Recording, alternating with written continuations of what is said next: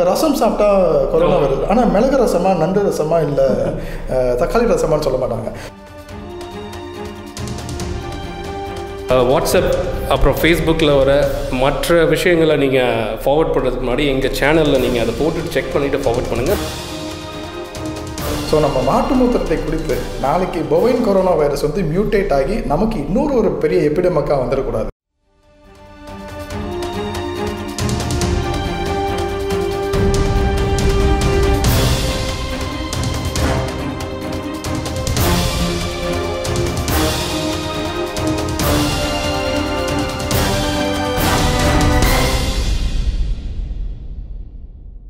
வணக்கம் சயின்டிஃபிக் தமிழன்ஸ். வணக்கம் scientific Tamizhans. So இந்த கோவிட்-19 உலகத்தில் இருக்க முக்கியமான கண்ட்ரீஸில் ரொம்ப ஃபாஸ்ட்டாக ஸ்ப்ரெட் ஆகிட்டு இருக்கு. இந்த ஸ்ப்ரெட் ஆகிறத தடுத்து நிறுத்துறதுக்கு சில வழிமுறைகள் இருக்குது. அந்த வழிமுறைகளை பார்க்குறது தான் இந்த வீடியோ. அதில் முக்கியமான 3 வழிமுறைகள் இருக்குது. இதை நீங்கள் ஃபாலோ பண்ணால் போதும், இந்த வைரஸ் உங்களை எஃபெக்ட் பண்ணாமல், அது மட்டும் இல்லாமல் அஃபெக்டட் பர்சன் மற்றவங்களுக்கும் ஸ்ப்ரெட் ஆகாமல் இருக்கிறத தடுத்து நிறுத்தலாம்.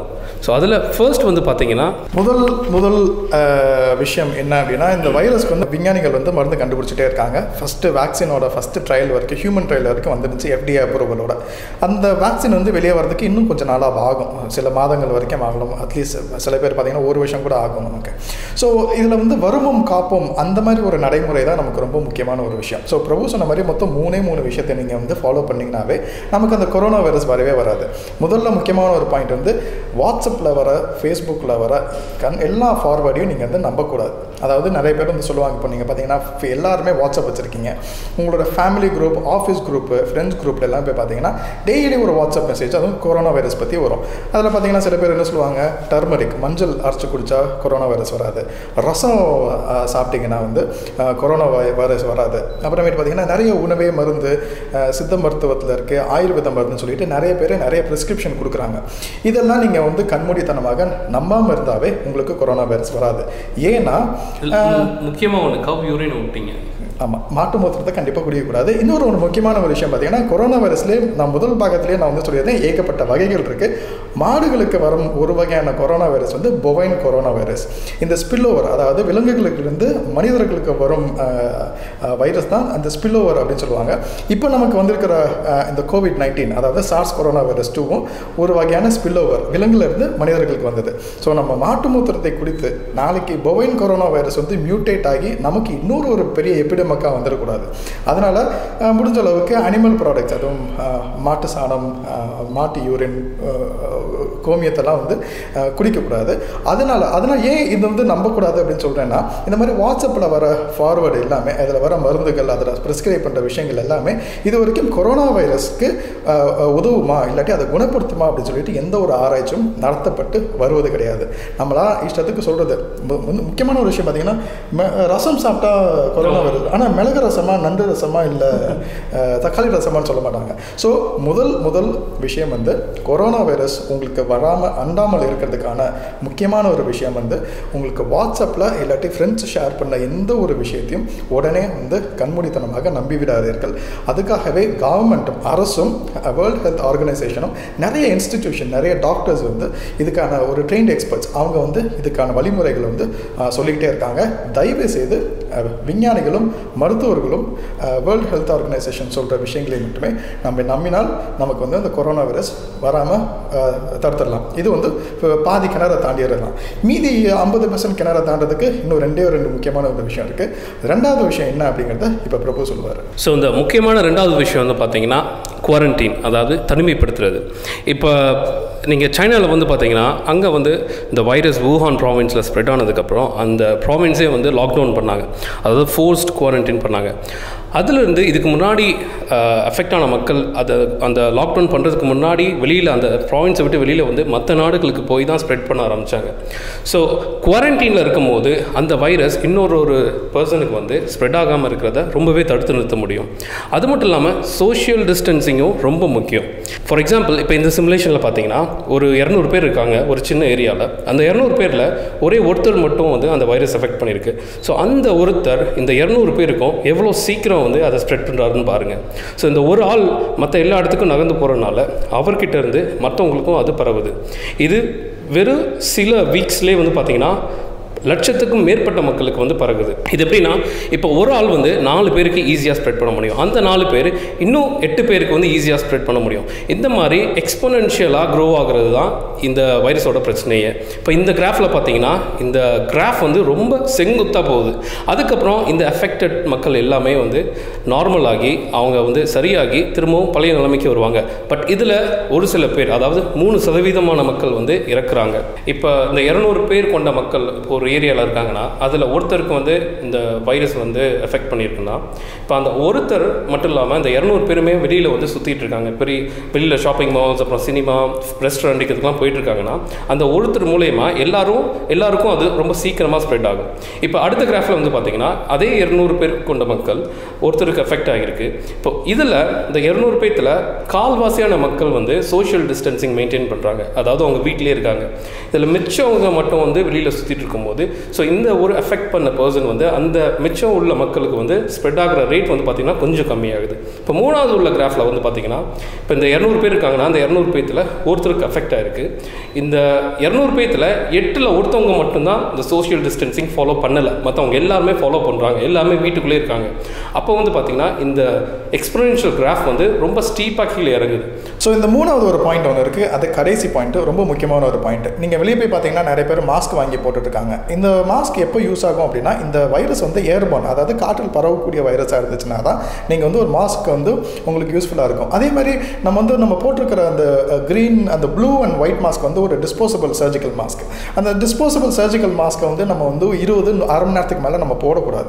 ஏன்னா 1/2 மணி நேரத்துக்கு போட்டோம்னா நிறைய மாய்ஸ்சர் பில்டப் ஆகி அதன் மூலமாக என்ன ஆகும் அப்படின்னா, காற்றுலையோ இல்லாத யாராவது ஒரு க்ளோஸ் ப்ராக்சிமிட்டியில் யாராவது ஒருத்தவங்க தும்புறாங்க அப்படின்னா அந்த ட்ராப்லெட்ஸ் வந்து இதில் வந்து ஒட்டிக்கும். ஸோ அந்த மாஸ்க் போடுறதுனால இந்த வைரஸ் வரக்கூடாதுன்னு நினச்சி நம்ம போடுற மாஸ்க்கு நமக்கே ஏமானாவது முடிஞ்சிடும். ஒரு முக்கியமான ஒரு விஷயம் வந்து மாஸ்க் யார் போடணும் அப்படிங்கிற ஒரு விஷயம். எல்லாருமே மாஸ்க் போடணும் அப்படிங்கிற தேவையே கிடையாது. மாஸ்க் யார் போடணும் அப்படின்னா, இம்யூனோ காம்ப்ரமைஸ் பீப்புள், அதாவது வல்னரபிள் பீப்புள், யாராவது ஒருத்தவங்களுக்கு வந்து அந்த நோய் இருக்குது அப்படின்னா அந்த நோய் மற்றவங்களுக்கு பரவாமல் இருக்கிறதுக்கு தான் அவங்க மாஸ்க் போடணும். இன்னொரு முக்கியமான விஷயம், யார் மாஸ்க் போடணும் அப்படின்னா ஹெல்த் கேர் ப்ரொவைடர்ஸ், அதாவது டாக்டர்களும் நர்ஸ்களும் இல்லாட்டி ஹெல்த் கேர் வாலண்டியர்ஸும் அவங்க தான் இந்த மாஸ்க்கை போடணும். ஏன்னா ஒரு நாள் முழுக்க வந்து பல potential cases of corona virus பேஷண்ட்ஸோட அவங்க வந்து டீல் பண்ணுறாங்க. ஸோ அவங்களுக்கு அந்த நோய் தொற்று இருக்கக்கூடாது, அப்படி இருந்தாலும் அவங்க மூலமாக இன்னும் பல பேருக்கு இந்த நோய் போடக்கூடாது அப்படின்னு சொல்லிட்டு தான் அவங்க வந்து அந்த மாஸ்க் போடுறாங்க. அதனால் தயவு செய்து இந்த மாதிரி 100, 200, 500 மாஸ்க் அப்படியே வாங்கி நீங்கள் வந்து ஸ்டாக் பண்ணுறது வந்து தேவையில்லாத விஷயம். இன்னொரு முக்கியமான ஒரு விஷயம், இதுதான் கடைசி பாயிண்ட். நம்ம கைகளை வந்து நம்ம சுத்தமாக வச்சுருந்தாவே நமக்கு வந்து கொரோனா வைரஸ் வராது.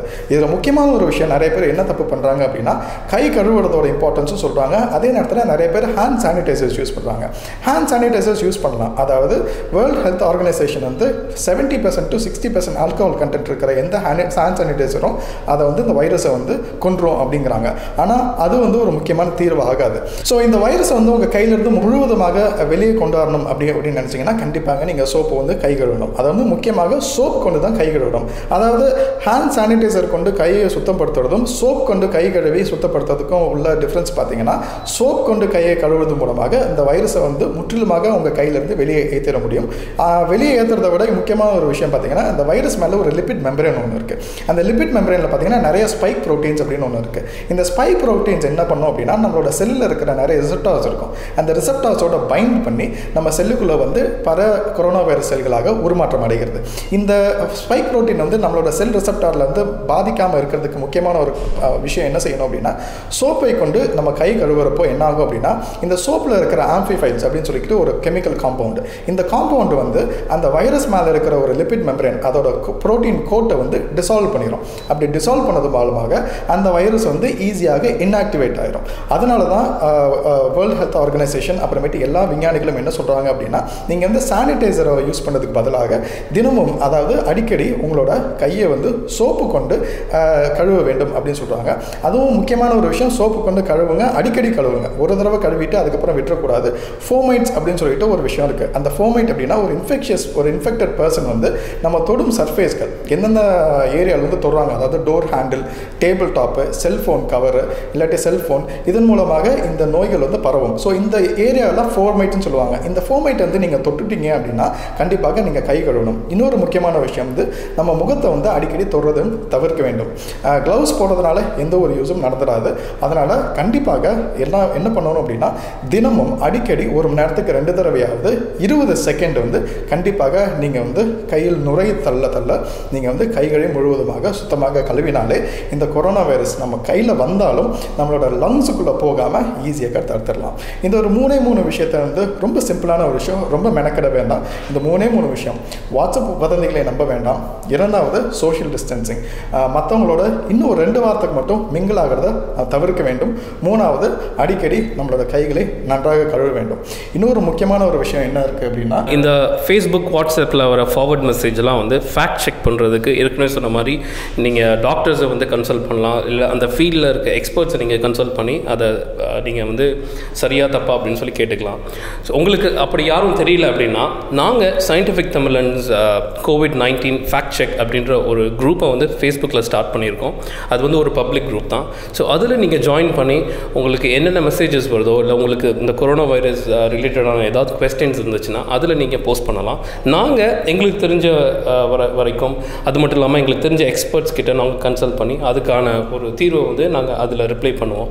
ஸோ இது எங்களால் முடிஞ்ச சொசைட்டிக்கு வந்து நல்லது நடக்கும் அப்படின்ற ஒரு எண்ணத்தில் நாங்கள் பண்ணுற ஒரு சேவைன்னு கூட நீங்கள் வச்சுக்கலாம். ஸோ தயவு செய்து எல்லாரும் வீட்டில் இருங்க, ரொம்ப பத்திரமாக இருங்க. கொரோனா வைரஸிடமிருந்து நம்ம சீக்கிரமாக இந்த ஒரு போரை வந்து வென்று விடுவோம் நம்ம. ஸோ விஞ்ஞானிகள் அதுக்காக பல ஆராய்ச்சிகள் செஞ்சுட்ருக்கோம். சயின்டிஃபிக் தமிழன் சேனல் மூலமாக உங்களுக்கு என்னென்ன அப்டேட்ஸ் அப்பப்போ நடக்குதோ, முக்கியமான அப்டேட்ஸ் எல்லாமே நாங்கள் கண்டிப்பாக கொடுக்குறோம். அந்த குரூப்பில் தயவு செய்து ஜாயின் பண்ணி உங்களுக்கு என்னென்ன சந்தேகங்கள் இருக்கோ அதை நீங்கள் தைரியமாக கேட்கலாம். வாட்ஸ்அப் அப்புறம் ஃபேஸ்புக்கில் வர மற்ற விஷயங்களை நீங்கள் ஃபார்வர்ட் பண்ணுறதுக்கு முன்னாடி எங்கள் சேனலில் நீங்கள் அதை போட்டுட்டு செக் பண்ணிவிட்டு ஃபார்வர்ட் பண்ணுங்கள். பட் இந்த வீடியோவை மறக்காமல் ஃபேஸ்புக்லேயும் வாட்ஸ்அப்லேயும் ஃபார்வர்ட் பண்ண மறந்துடாதீங்க. நன்றி, வணக்கம்.